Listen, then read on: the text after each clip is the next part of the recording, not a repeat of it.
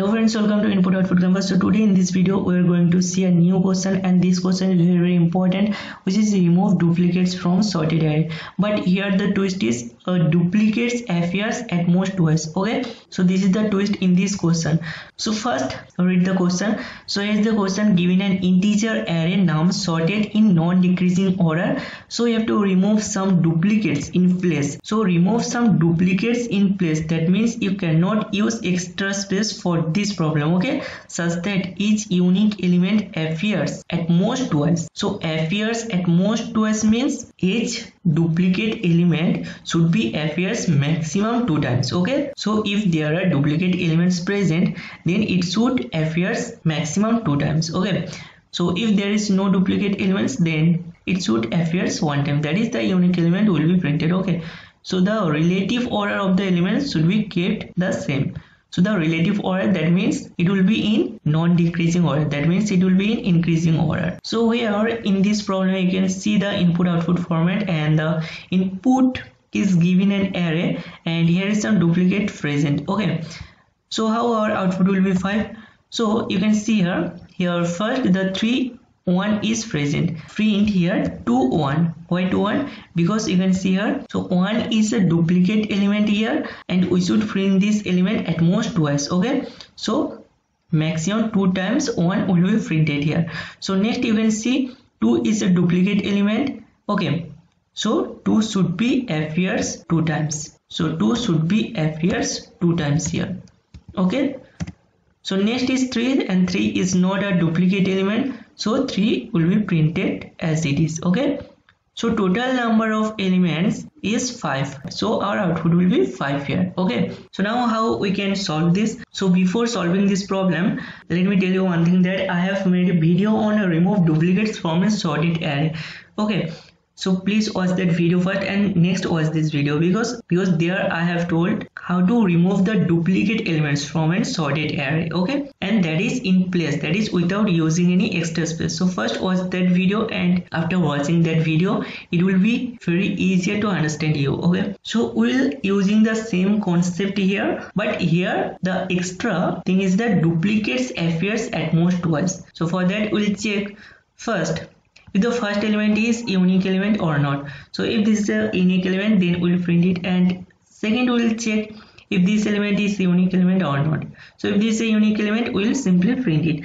But if this is not a unique element, if this contains duplicates, then what we'll do, then we'll check if this is a ith position, and it will be I plus 2 position. Okay, and we'll check here if I and I minus 2 is not equal. If these 2 are not equal, then this is not the duplicates of this element. Okay, so similarly we'll check it for the next 2 elements and next 2 elements, and in this way we can check the duplicates. Okay, so let's see the code and you will better understand it. Okay, so first write the basic format of the C++, that is as include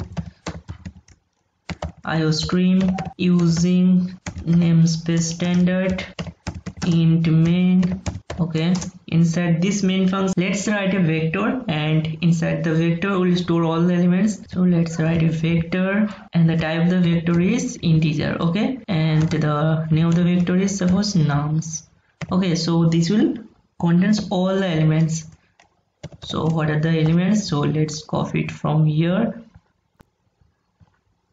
and paste it here. Okay, now let's write a function where we will do all the operations. So the name of the function is duplicates. We inside this function pass this vector, that is nums, and before this main function write the same function here, and the return type will be integer because it will return the size of the array after removing these duplicates. Okay, so int duplicates. So inside this write the vector here, and the type of the vector is integer, and write here ampersand. Okay, then the name of the vector, that is nums. So now inside this function we'll write a for each loop. Okay, and using the for each loop we'll extract each and every element from the vector one by one, and we'll check it. Okay, so for that write a for each loop here. So for auto data, then write here a colon and then nums. Okay, So what it will do, it will extract each and every element from this num vector. That is, first one is come to this num and it will first to this data and it will convert it to integer. Why it will convert it to integer? Because here we have write auto, so it will automatically convert to the integer value. Okay, and it will do for all the elements of this num vector. Okay, so inside this for loop we'll check. What will check? First we'll check if the position is 0 or 1. Okay, so suppose our initial position is denoted by I and I equals to 0. Okay, so now we'll check here using this if condition, if I equals to 0 or I equals to 1. That is, if the position is 1 or 0, or this data value, that is the data comes from this num vector, if this data is not equals to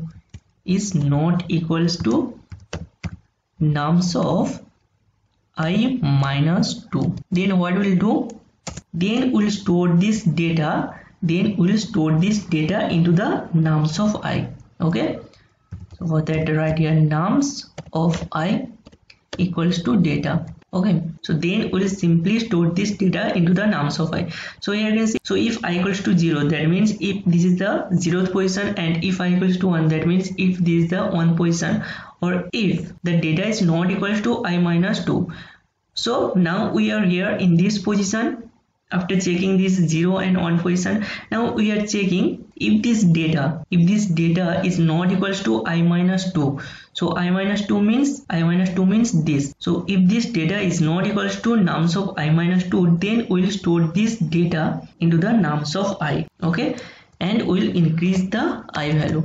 Okay, so you can also post increment this I from here, so it will increase the I value after storing the data into the nums of I. Okay, so finally we'll go outside of this for loop and return the I.